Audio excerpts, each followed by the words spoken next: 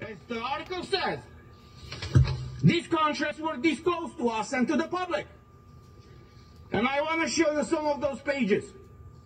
And you tell me if this is okay for the European citizens to be exposed to this situation where they cannot come to work, they cannot enter a store, they cannot go with their kids to schools, where they cannot freely move from one country to another, unless in one situation is vaccinated with one of these products. So these are the contracts that were disclosed by the Commission with the approval of the company.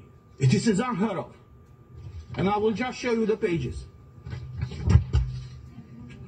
These are the pages. You see? They call these